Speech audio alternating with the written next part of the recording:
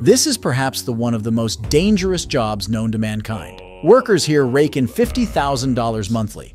But who in their right mind would willingly take on such risk? Picture yourself stranded atop a colossal metal structure amidst a tempestuous ocean. Waves crashing, winds howling, and you're just a speck amidst the vast expanse of the sea. A single misstep could mean certain demise.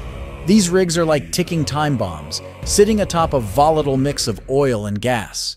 A spark could set off a catastrophic explosion, with mechanical failures, ruptured pipelines, and terrorism as constant threats. Help is far away, leaving only your wits to fend off disaster. Can you see yourself in such a role?